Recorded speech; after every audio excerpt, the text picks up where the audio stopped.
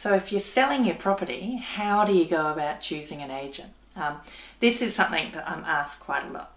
So it's worth getting 3 different appraisals done, just so you can meet 3 different agents. They'll all come back with different values, but from that, and they'll come back with their reasons for those values.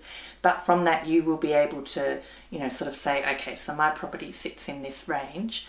And with those agents, I would use local agents because they know the area, they know who's buying, and they just really know what to talk about with the property and the different things to sort of talk about with the Highlands.